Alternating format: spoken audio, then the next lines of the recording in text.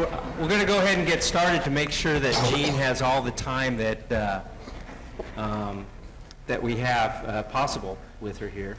I'd like to have you join me welcoming Jean Carroon from Goody, Clancy, Architects, Preservation, and Planners. Sure.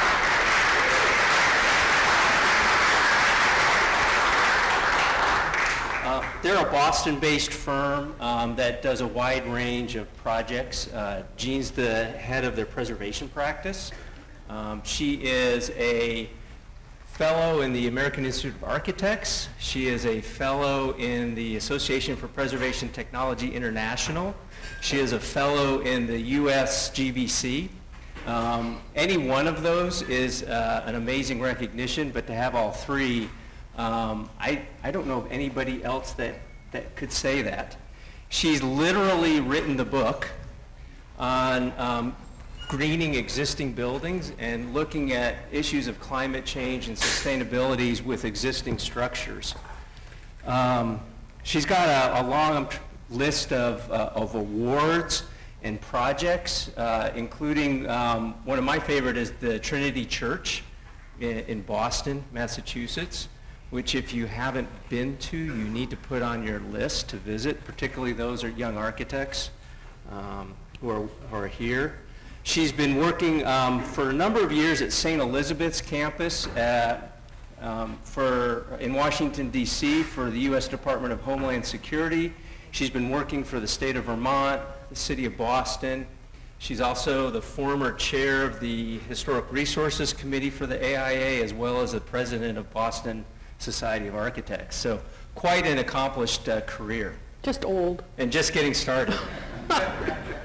So we're very, very fortunate to have Jean come today and speak to us about the reuse of existing buildings and the role that they play in our communities and in the preservation and the sustainability movement.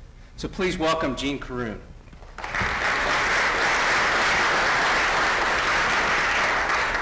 Well, since I've been friends with Jonathan and Tom Collins for decades, it seems like it's long overdue that I would come visit your remarkable school. I remember Jonathan presenting about some of your programs at the National AIA conference, and I was just blown away. And that was probably a decade ago, so I think it's only gotten better. But thank you for having me. It's a real pleasure to be here. I had a fun day. So as Jonathan said, I am a principal at a firm called Goody, Clancy in Boston. So Goody, Clancy were the names of the original partners who are deceased. So we are a firm that's been around for about 65 years. We're probably in the third generation of leadership. We're actually an employee-owned firm of about 70 people now, and with 7 principals that are the board of directors and guide the firm. We are a bit of an anomaly in the architecture world these days because we only have one office. We only have about 70 people. We routinely compete against firms that have many thousands of people and multiple offices. But we like being in one office. We work across the country. And the joke with me in particular is that I work wherever JetBlue flies. But actually I broke the rule for Indianapolis, so you should be pleased. I came on Delta. It was a real transgression of my personal style. But our firm really takes very seriously the fact that we are mission driven. We have the great luxury of working for exceptional clients, both in institutional and in government. And we really try very hard to practice what we believe the world needs to be in changing it. So we are signatory to the Architecture 2030, which is really just about reducing energy and water use. But we are also signatory to an initiative in Boston about women equity, and we are very public about what our salary base is for everyone in our firm. We are the first architecture firm in Boston to become a JUST organization, which is something created by the Living Futures Institute and is a social equity platform which puts all of our HR policies and our salary information up on the web for anyone to see and to judge whether our family support systems are as good as others or should be. But we actually on Friday of last week just actually 3 days ago, we had 2 Tufts professors spend the afternoon in our office doing a workshop on unintentional bias. And I had to laugh because when we're a 70-person firm, we have a sort of auditorium like this, and they were funny. They said, we made them feel at home because nobody sat in the front row. So they felt like they were truly teaching a class, because even in the office, no one sat in the front row. But thank you for sitting in the front row. That's very nice. So that's who we are. We have for a long time called ourselves an architecture planning and preservation office. I think that we are actually moving away from that. I think in our new strategic plan we probably won't differentiate that way. We feel that our projects are really interwoven, that it's unusual to be able to classify a project as one or the other. And that the strength of this multidisciplinary approach, the fact that we have people that are architectural historians and preservation specialists and planners and designers, is really part of what creates a really fertile ground for creating solutions that are most appropriate for wherever we're working. But this is just an example of some of our projects that could be choreographed or stereotyped within that. We have a fair and ever-increasing academic portfolio. We actually are probably moving to the fact that we are most comfortable in working in the education sector. We really like the intellectual challenge of what schools like Ball State bring, and what they challenge us to do, and what we are trying to learn in order to better serve what education sector needs. We really believe the education sector is the way we're going to change the world, both by teaching and by the kinds of buildings that we build and the way we help shape the campuses that we work on. I have a very unorthodox background. I really pretty much frittered away my entire period from 18 to about 31. I had a lot of fun. I made about $12,000 a year. I think that was a high point, dollars. And remember, it was a long time ago. But I didn't do anything that would qualify as a real job. I was a whitewater river guide, and was on some of the best rivers in the world, actually, and made a high point about $35 a day. But oddly enough, I really feel that that decade of working in the wilderness is really what led me to architecture.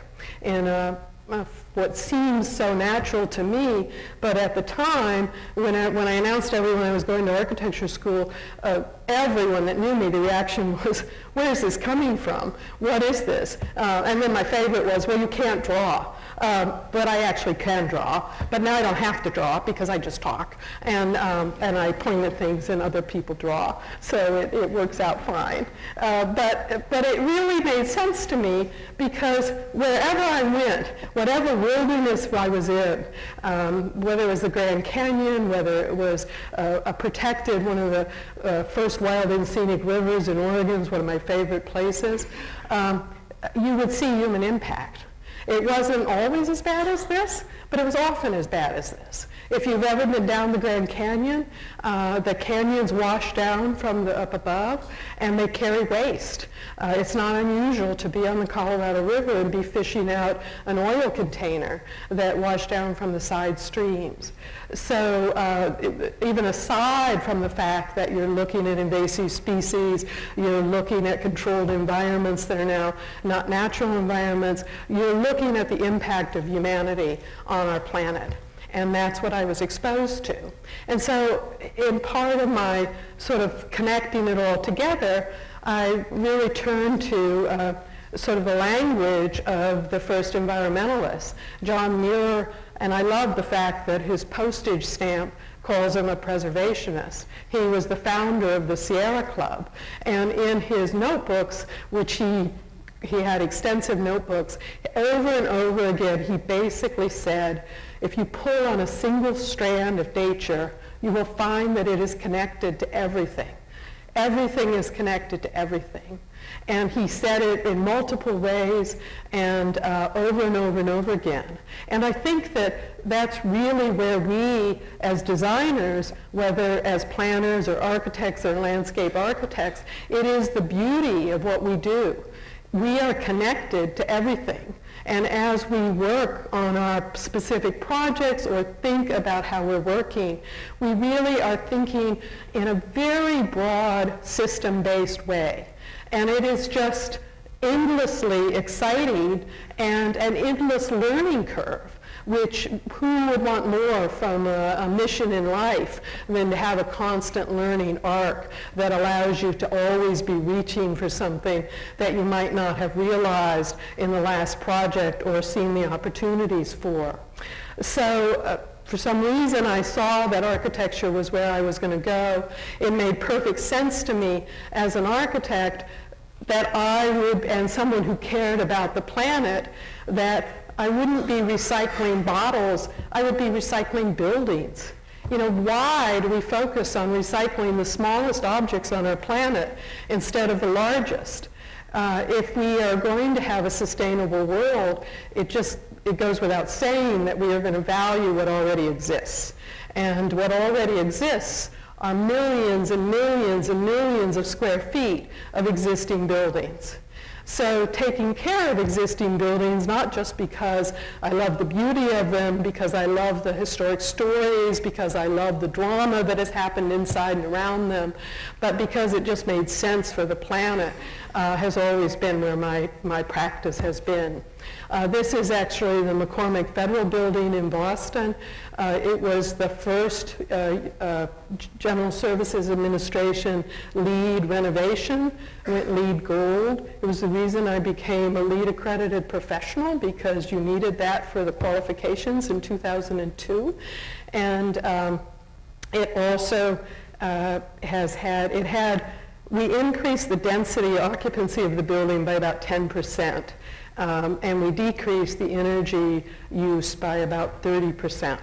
But what's very interesting to me is, as you try and think, there are no perfect goals for this, because this building is actually the home of the Environmental Protection Agency in New England, and they pride themselves on having a flexible work schedule. A flexible work schedule plays hell on the energy use of a building. And so if you really wanted to drive down the metrics of this building and say that it used less energy per square foot than anything else, you would tell everybody that they had to be there at 9 o'clock and they had to leave at 4, and then they had to turn off everything, and that was it. The fact that they're allowed to work from 7 until 7 at night pushes our energy use up. But it also then blends out the transportation use, because this is a building that's located close to public transportation. So there are no perfect metrics here. I know that your architecture firm, and thanks to Tom's leadership and others, your architecture practice teaching really looks at energy use intensity, and that is important. But it is equally important when you remember, for those of you who know the Passive House standard, that it is actually looking at the energy use per person. And that is far more of a metric than just the energy use per square foot. Because what I care about is how many people are using the energy, how many people are taking advantage of a building. If you've got a 10,000 square foot house that is net zero, who cares? It's still a stupid waste of resources. Pardon to all of you who have 10,000 square foot houses, but maybe there aren't so many in this audience. So anyway, in this, as you can see, I tend to get a little didactic and dogmatic, and so as part of that was a book that I published about 10 years ago. So it's lovely and that it's completely out of date, and that it still has some general things and some good case studies, but it's really great that has long since been superseded by the fact that there's such a rising conversation about what it means to be sustainable and what it means to use existing buildings. And actually, even within the last year, there's been a real surge in this. Only last week, the U.S. Green Building Council, the world USGBC, published a report about embodied carbon. And embodied carbon is sort of shorthand for acknowledging the fact that every material we use has an environmental impact. And so it doesn't matter if it's a chair or a building or the flooring. Every product, no matter how green, even if it's from a circular economy or ecology, has an environmental impact. And what the World Report and other reports have long been saying is we really need to be looking at our consumption patterns as much as our energy use. And this is a statistic that I love to throw out. I'm a lot of fun at a dinner party. My children tell me that my daughter just calls me Debbie Downer, for those of you who remember Saturday Night Live, a woman who could ruin any party. But this is really quite something that we have to take seriously. We are consuming and creating waste at an unprecedented level, and our populations keep growing, and so the amount that each of us are consuming keeps growing, and that becomes, and a large part of this is really tied to the building industry. In fact, it's really believed that up to 40% or even as much as 50% of everything that is consumed in this country goes to buildings. In fact, I think in one of the statistics that I've read, the United States has about 5% of the world population, and every year we use about 30% of all the raw resources in the world. So it's an equity issue as much as anything, but, and of that 30%, half of that goes into our building infrastructure, so into our roads and our buildings and everything. So we, with 5% of the world's population, are using 15% of all resources drawn off the planet in order to make the buildings around us, in order to create the infrastructure that we so thrive on. And that's just really not okay. We just can't do that. So we have to really think about the impacts of what we do. And for a while, this, the story of stuff was sort of out there depressing every sixth grader in the country that the planet was going down, which is sort of true. But there's always hope, what's the point if we weren't here? But it is about the carbon impacts. And when I say carbon impacts, like embodied carbon, that's a convenient shorthand right now for environmental impacts, because everybody's focused on greenhouse gas.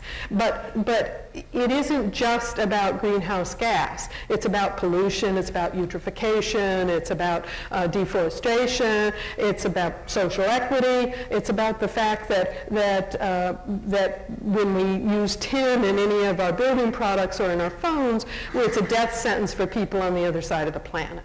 And so this conversation that's becoming much more robust, that's very exciting, is really starting to take responsibility for all of these things. And it's sort of like everything that goes around comes around. Rachel Carson wrote this in 1962, and actually the same year that Jane Jacobs was writing. And so it's okay that we keep having these conversations over and over and over again, because I feel like every time we do, we make a little more progress. And I feel like that you young people, you're what give me the energy to go back and keep going, because I really believe that your century is going to be different than my century, and I believe that you're going to make it different. And that's not going to say it's not going to be a little tough, and there are a little bit of bad news along the way, but I really think you're going to change the world, and I'm counting on it. I'll live as long as I can so that I can see as much as I can, but go for it. So this is just in every project that we do. Now, I said to someone today when we were talking, I really think the planners are the game changers in the future, because I think these are systemic issues. But within my skill set, I'm not really good at thinking that broadly other than spouting bad data or gloomy data. What I really love doing is working on individual projects. And so every one of us has to find where our talent is and then sort of capitalize on that.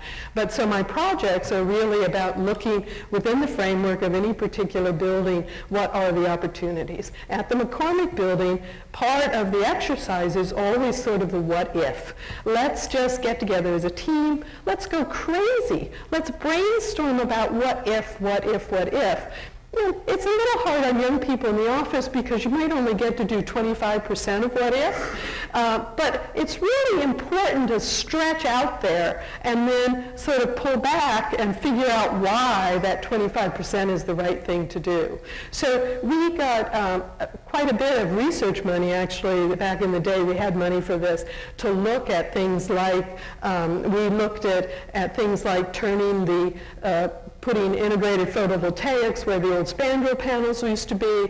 We looked at using titanium dioxide, which is a natural cleaner, on the inside of the windows in order to remove to improve indoor air quality. But actually that turned out that although that would have worked, it was very bad for the environment because titanium dioxide mostly comes from the mouths of rivers, and so it was had a very high environmental impact. So, but each time you do one of these explorations, you come away with a little more knowledge, and if you can actually get a funding source so you can publish, then you get to share the knowledge, which is important. But one of the studies we did get to do was looking at taking the areaway that was an old part of an obviously 1930s building and turning it into amenity. And this seems like, okay, this should make sense, but that meant we had to move mechanical equipment from the 4th floor to the 21st floor roof. That meant we had to pump things farther. That meant we used more energy.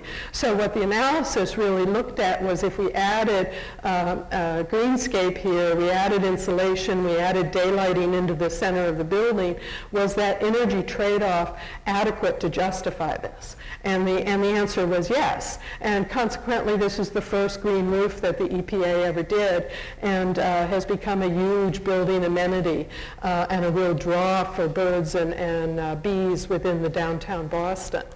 Within other buildings, this is a project at Harvard.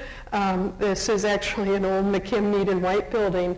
I guess that's sort of redundant, an old McKim-Mead and White building. It was the freshman union, actually, in its day. And we converted it into academic offices. And the big move here was to actually add skylights, which were approved by the local historical commission.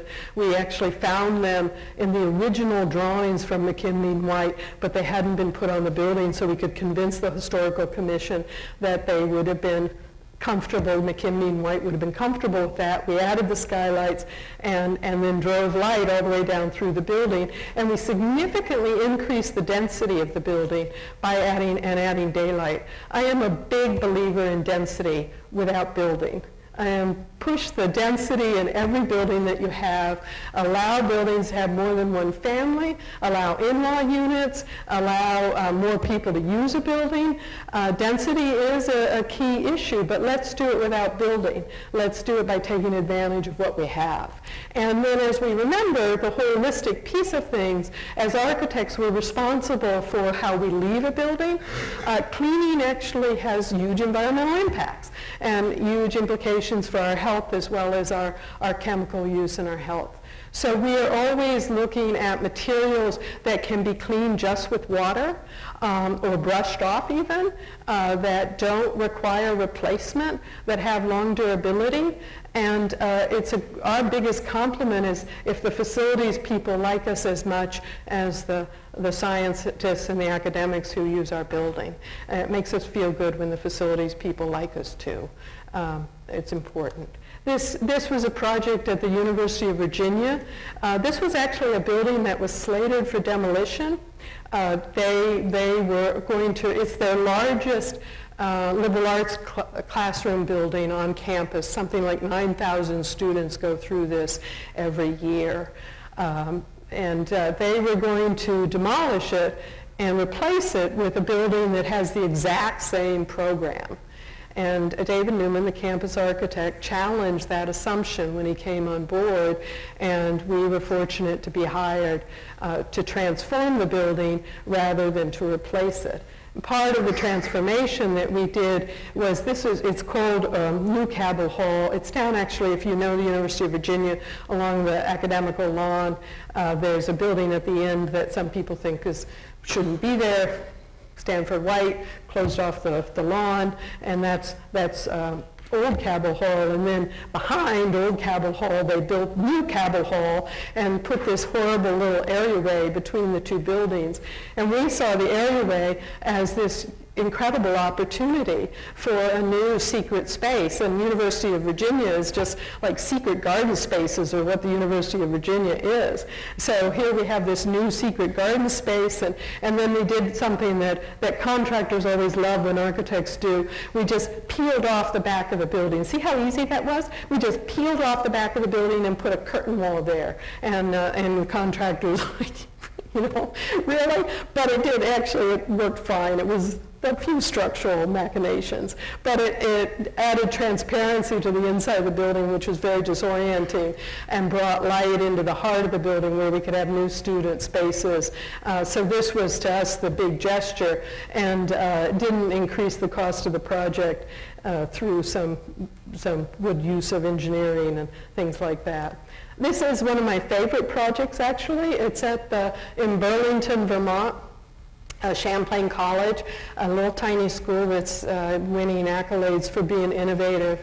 And this house, you know, whenever I was saying to someone, I have these moments when I walk, I think, I just have the best job in the world. And those moments for me are usually when, I may not even win the project, but when you get to go climb around in the attic, or while you're doing the walkthrough, or you get to go to the basement, or you get to go, you know, I've been up to the top of the tower of Trinity Church, up the secret staircase. You know, those are the moments when you say, okay, I have a great job. But this little house was actually one of those moments, because this is one of 11 houses in Burlington, Vermont that predates the Civil War. And it had 2 owners. And the last owner had lived in it for 50 years with 8 children in 1 bathroom. And it was like time stopped. They hadn't touched it. They'd done all these renovations to it in like 1880 and added 2 feet, that's the band around the top, and pushed out one of the windows. And it was just, the hardware in this is to die for. And it's just, you get to walk around these places and you're just, every detail is so beautiful. And, but it had been, the college bought it. It was right in the midst of a historic district, which is largely residential, that the college has sort of taken over. And so there's a huge amount of tension between the neighborhood and the college. And we actually spent 2.5 years on the design of one of the smallest projects in my entire portfolio because of the number of community meetings that we had, and the fact that we did things like we laid out the footprint of the new building with chalk out on the lawn and put up balloons and poles to show people, and people would walk by and they'd go, well, that'll ruin the whole neighborhood, and you won't be able to see the lake anymore. And we'd say, no, you can still see the lake. Here, stand right here, and just, this is where you'll see it. And eventually, after 3 years plus or minus, we went into construction. And in Vermont, it's a wonderful state. In Vermont, if 10 people don't like a building project, even if all 10 people are siblings and live in the same house, if 10 people don't like a building project, they can file a protest that sends the project to land court, which means a 2-year delay and roughly $100,000 in legal costs. So this was the first project that the college had done in 2 decades that didn't go to land court. So we took extra time, but we saved the college both kudos of money and pain, because we got consensus before we went into construction. And what we did was we took this wonderful little gem, it became their new welcome center, and we built an addition that we modeled after the porches in the area, which are all additive onto the historic building. So we sort of used those proportions, did a huge amount of drawings, and so the addition from the street side still feels very residential. It's still, you walk around the community, you don't realize it, but from the back side, it's really quite a big building. And what the college was willing to do, which I'm forever grateful for, is they allowed us to build the square footage that they needed in 2 wings that flank the historic building. So when you stand inside the historic living room, you still have the exact same view you had in 1860. Now, in historic terms, that would probably not qualify as a defining characteristic, although it might. But for us, that was a defining characteristic. The idea that you could experience this house in the same way that you had experienced it for 150 years was huge. And it was really through the courtesy of the owner, because having the 2 wings cost a lot more money because they had a lot more envelope, and it didn't have to be that way. But the other thing that the 2 wings really allowed us to do was we spent a lot of time on something called long life loose fit, which is something an idea that Stuart Brand came up with from the Whole Earth catalog from his book, How Buildings Learn, 40 years ago, 30 years ago. And, but the idea is that how buildings are being used now is not how they're going to be used in the future. And the biggest impediment in the reuse of buildings is usually the structural system. So each of these wings has clear span. We have no columns in these wings, so that they can reconfigure this building to their heart's delight. And we've joked that actually that 3rd floor with the balcony overlooking it is going to make a dynamite master bedroom somewhere when this goes back residential. And they now have more than 2 bathrooms. So, but this is the kind of, we also followed for this building, it is a LEED Platinum building, but we also followed, at this point it was Living Building Challenge 2.0, I think, maybe an earlier. But within the Living Building Challenge, which is from the Living Future Institute out in Seattle, they have this wonderful concept about beauty and places of delight. And it was a central theme of this building that every single person who worked in this building, every area had its own place of delight, that particularly in Vermont connected you to nature, that you had a porch that you could go out to, you had a place where you could sit in the sun, you had a place that really allowed you to experience the beauty of the world around you. And that places of delight, and remembering that buildings are for people, is really also part of the theme of all the work we do. Jonathan mentioned Trinity Church in the city of Boston. This was H.H. Richardson's signature building. Many say it's the building that cemented his career or launched his career. It certainly was a building that put the United States on the map architecturally. Richardsonian Romanesque is the only style named after an American architect, and it really did go viral, which is interesting. I've had the great privilege of working on this building. They've been my client for 19 years. Actually, we're almost to 20 years this year. But what I was charged with in January 2000 was really how to bring this building into the future, and how to make this Episcopal parish, which is the 5th largest parish in the country, to make their home, not only to steward it, but to make it support their parish. And you know, like all historic churches, it was really focused around the sanctuary. There was not a lot of space for programs, and it's a very urban church. There's very little land around it, and it's a National Historic Landmark, and it sits within the National Register District of the Back Bay, and it's eligible for Boston Landmark. So there was a lot of review, a lot of opinions about this. But one of the things that we did is we put in a geo-exchange system. Not quite as large as yours, and in New England, it's a vertical system. So we have 6 vertical cores around this building, 3 in the front. If you go visit, you can actually, as you walk around, you'll see these little plaques in the pavement that say something about well system. And they basically are holes drilled down through till you get to granite. And they're actually 1,600 feet deep. So if you're standing in Copley Plaza and you're looking at the Hancock Tower next to you, they're about twice as deep as the Hancock Tower is tall. And you basically loop and mine the temperature of the earth and use a heat pump system then to create. And the reason that these were valuable is because we were adding air conditioning not to the sanctuary, but to 15,000 square feet of new space that we're adding underneath the building. And geo-exchange systems, particularly in New England, are most valuable in terms of us getting chilled water, which is a hard commodity to have. So probably what we did for the church that was most valuable for them was not the geo-exchange system, but the fact that we looked at this space underneath the 19th century building and said, okay, this is your expansion space. This is what you have. You need meeting space. This is what we turned it into. It's now about 15 years old. It's used heavily. Those pivoting glass walls are actually acoustic separation. They were fabricated in Germany, and when they're closed, you have no acoustic, no transmission of noise, so we can divide this space into 3 different meeting areas.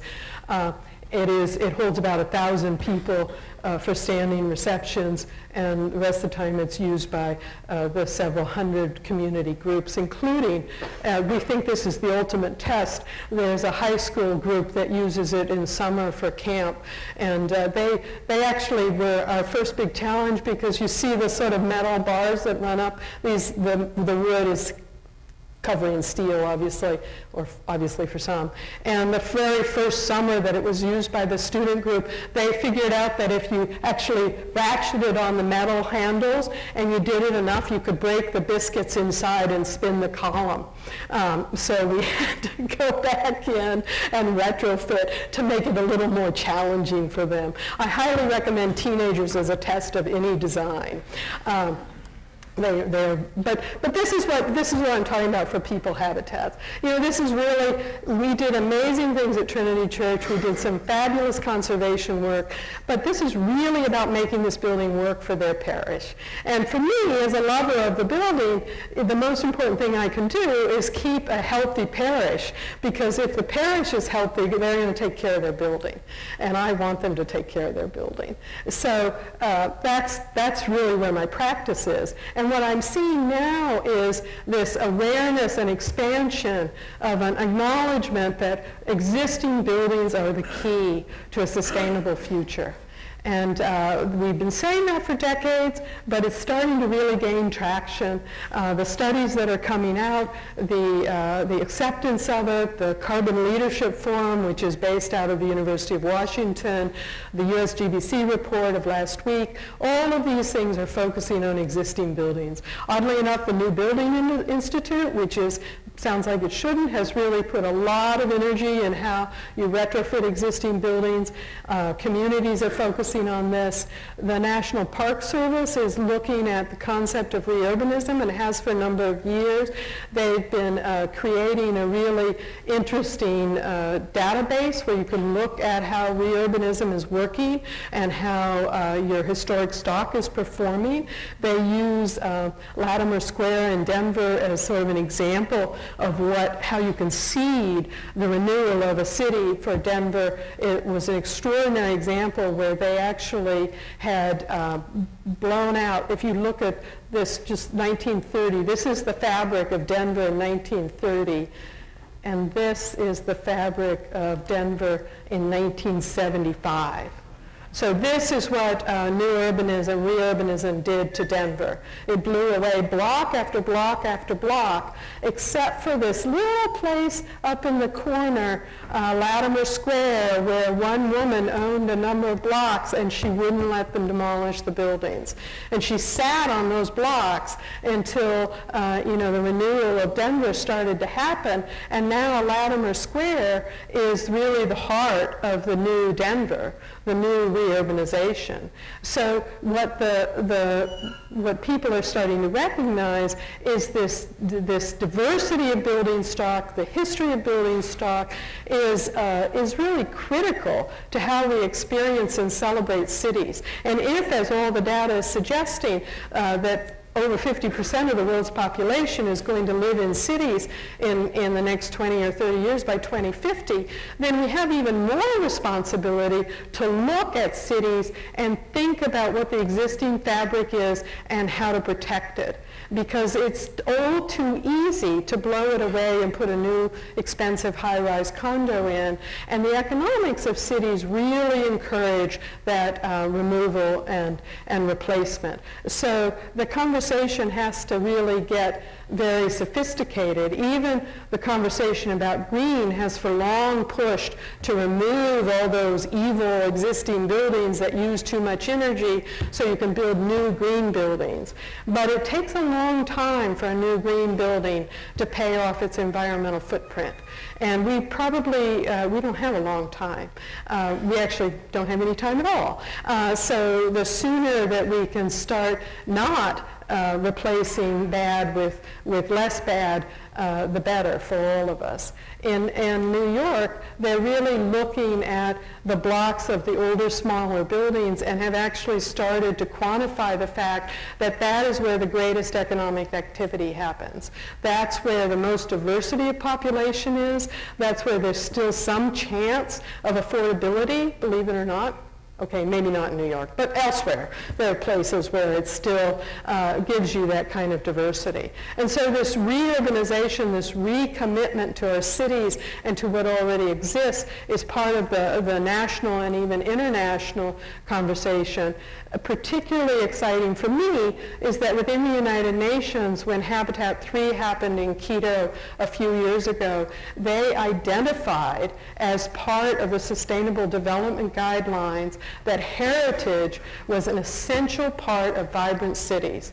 And you would think that that's a no-brainer, but it is actually the first time that a United Nations document identified heritage as a valuable asset and an essential asset to keep all of us healthy and happy and connected to the world. So we are starting to see these little chinks that are going to lead to a great tipping point, and that the United Nations piece is what's called the New Urban Agenda.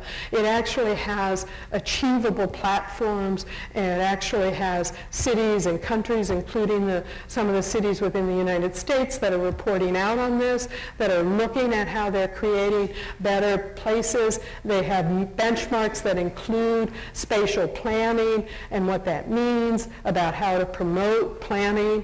They rely oftentimes within the United States on the database that the National Trust for Historic Preservation has created about reurbanization, which is doing overlays of data. And this is actually what's going to make the 21st century so exciting. You have access to data that we could only have dreamed about. And so one of the urban planners that works for the National Trust out in Seattle in the Preservation Green Lab got this idea that you could take the data from the Commercial Building Index, CBEX, and that gives you the age and energy performance of buildings in different cities.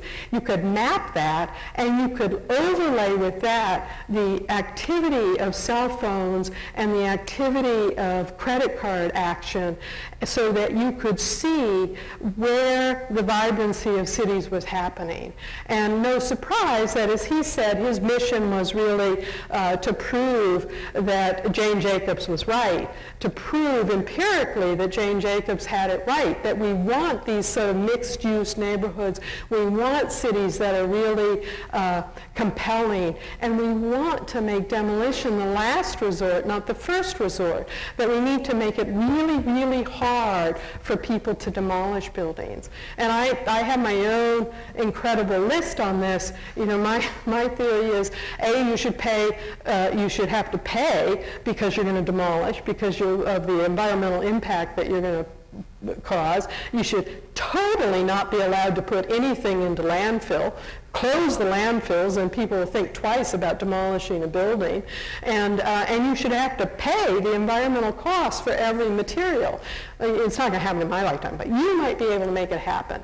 And one of the things that gives me hope about this is in my myriad hats, I'm actually on something called Architecture Boston, which is a publication, and we did this whole thing on ethics, which has been a hot topic in the last year or two. And one of the things that was so wonderful to me was the editor, Renee Loth, who writes for the Boston Globe as an editorial, and is just a brilliant person. She wrote this editorial that pointed out that our ethical code is not something that was handed down to us. It is something that we have shaped, through civil rights, through advocacy, through law. We have changed what the moral behavior and ethical code is. And that is what we have to keep doing. We have to really change where we are, and we can do it. If you realize what we've done in the last 50 years, not enough, but one of the things at Trinity Church, one of my choke-up moments, was when we were working on the inside of the church in this beautiful John Lafarge interior. We found a time capsule. And it wasn't a time capsule from 1876 when the church was dedicated, but it was a time capsule from 1950s when the last group had been up there working. And it was a letter to us from the people that were working on the church. And it was really, it said basically, last week, Sputnik flew across the church, flew across Boston. And for those of you who were in this room, your age, you wouldn't remember, but the Cold War and Sputnik and the fear of missile warfare and the fear of what could happen now that we were all connected that way was a really powerful piece of the 1950s. It's the reason in my entire childhood we used to have drills that if a nuclear bomb fell, you were supposed to lay down face down on the ground. That would save it, But so, this letter says, we're terrified. Sputnik flew across the church. And we hope that when you find this, that missile warfare is no longer a threat to this world. Well, when we found it, we had been in a church meeting when 9/11 happened. We were actually having a building committee meeting when the planes flew into the World Trade Center. And remember, in Boston, we knew the gate they had left from. We knew the people that were on those planes. And it was really, really close to home. And so when we left our time capsule for the next generation, we said, didn't quite get the missile warfare thing down, but what we did get down was the fact that everybody that signed that letter was no longer a European ancestry white male. No offense to all my favorite people who are European white males. But that letter, the first letter, was all men. It was all the Brahmins of Boston. The only woman on the letter was the church secretary. Our building committee was led by a woman. It was people of very diverse backgrounds, very different lifestyles. We had led that church through a period when gay marriage became acceptable and legal within Massachusetts. And there was real difference. And that's what we have to do.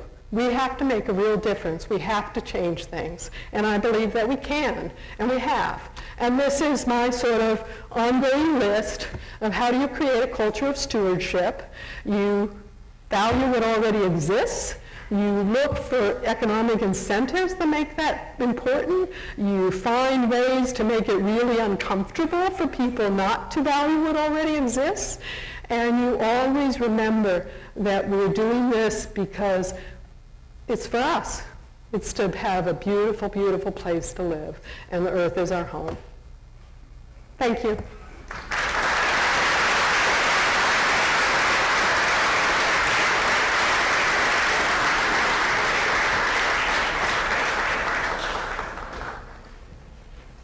We have a few minutes. If anybody has any comments or thoughts or questions they'd like to share.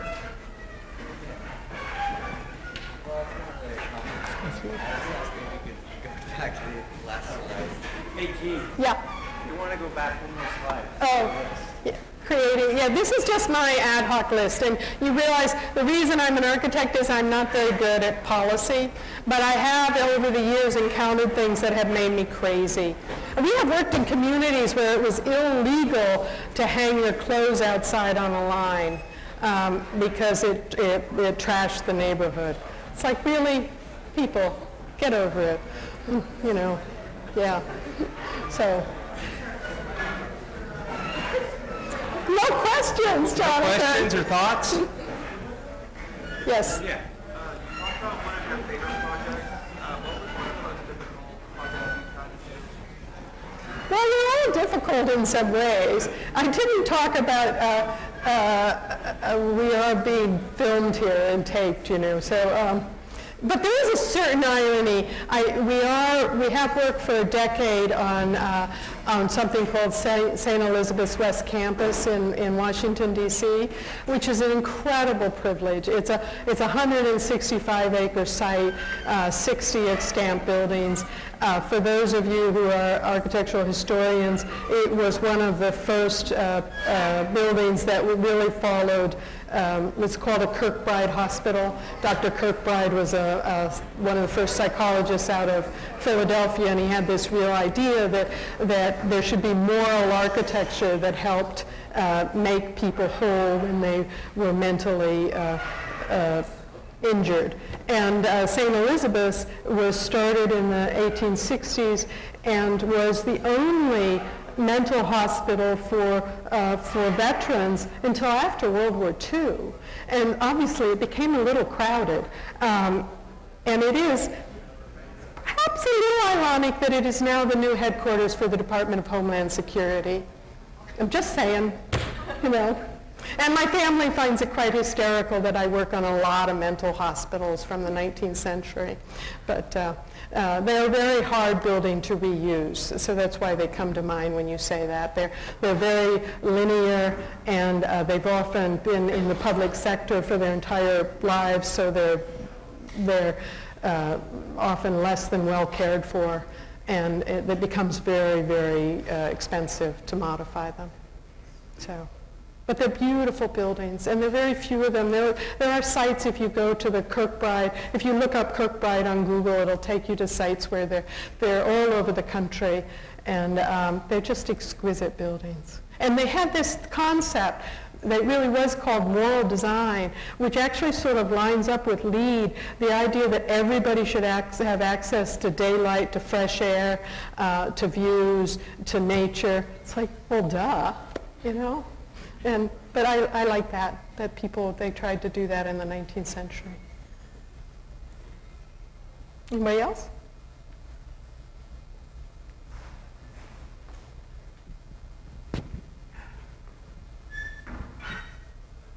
Can you tell us a little bit more about your book and how you came to write it, and is there a second edition or a follow-up planned? Well, it is available online. Thank you for asking. It's available electronically. And I have been thinking about a second edition, although I'm thinking that actually what we really need to talk about is a little bit more about resiliency rather than sustainability. So the language has been shifting a little bit. And the book, because it was written in 2009, 2010, it really in some ways followed the structure of LEED for water and energy and materials, which wasn't a bad organizing structure, but I think it's outdated now. I've been thinking about it. I can't say that out loud because I'm afraid my husband will hear that I've said that. And I probably should talk to him first. And my partners, because it does take a lot of time and energy.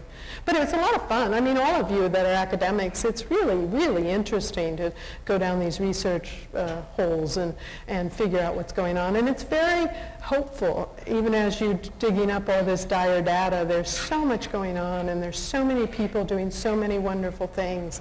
It's very energizing. But I don't advocate for doing it as a marketing issue. It takes a lot of time. Maybe for tenure.